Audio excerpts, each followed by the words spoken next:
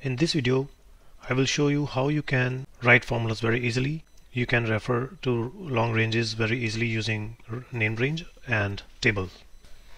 So let's begin. Here, for example, I want to calculate total units sold. Without named range or table name, what we normally do is we write some function and then select the range and then press enter key to get the result here, right? Similarly, for average manufacturing price, you would use average function and then select this range, and similar for the total profit. So instead of going here and selecting range again and again, what we can do is we can give these ranges names. We can assign names to these ranges. So how to do that? First you need to select the range. So here I have selected units sold excluding the header, right? Because we don't want to include header in this formula. So to give this range a name, go to the name box, click here and then start writing the name, whatever name you wish to give. I normally start range names with RNG prefix, units sold, and press enter key now. So now we have given a name to this range.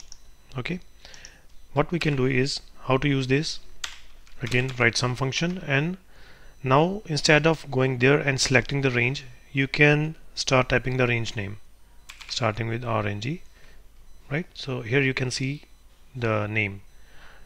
Press tab key to complete the name and you can see that it has automatically selected this range. Okay, now you can press enter key to get the sum. So it becomes very easy to write formulas using range names. Similarly, I will give this range another name. For manufacturing price, I'll start with RNG manufacturing price,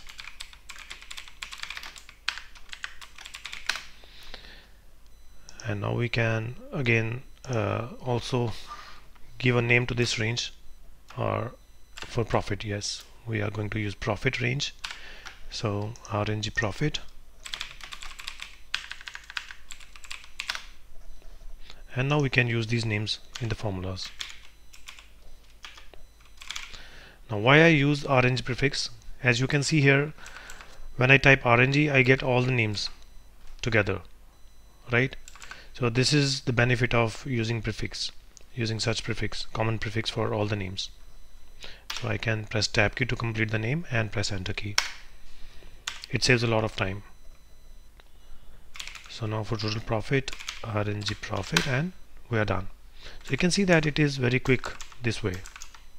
Okay, now let's say you want to calculate summary in the other sheet, the same calculations but in the other sheet.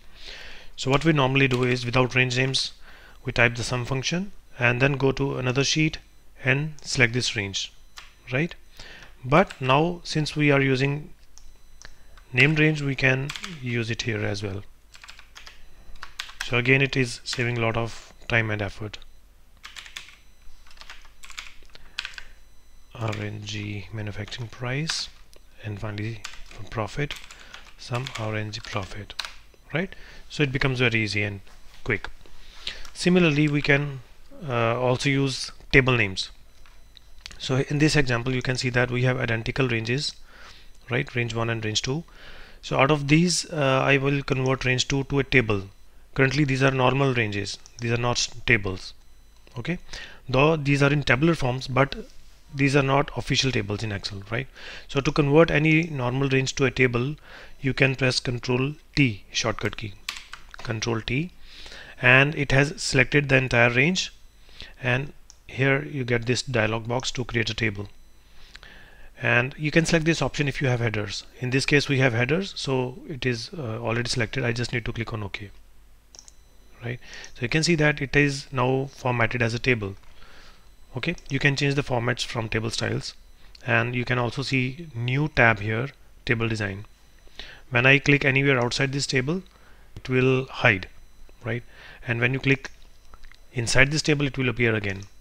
Okay, so now how to use this in the formula, how to use the table name in the formula. Now again I want to calculate total items here. So this is the item field. I will type sum and the name of the table is table 1 by default. So these are the default names, table 1, table 2, and so on. Okay, so you can rename this table. I'll show you how. So after you type table name, you need to type left bracket, square bracket, and then here you will get the names of all the fields, plus there are some more items here. For all means all the records, data means data records only, excluding header and total row at the bottom, and this is header and totals row. Okay, so now for total items we will select this item field and then close the square bracket. That's it. Sorry, instead of sum I need to use count A to get the count. So again, for total quantity I will type sum function, then table name and square bracket, select quantity and close the bracket. Again, very simple, right? Now in order to rename this table, click anywhere in this table, go to table design, and here you can rename it. Again, I will use the naming convention that is starting with TBL, the table name starting with TBL for all the tables.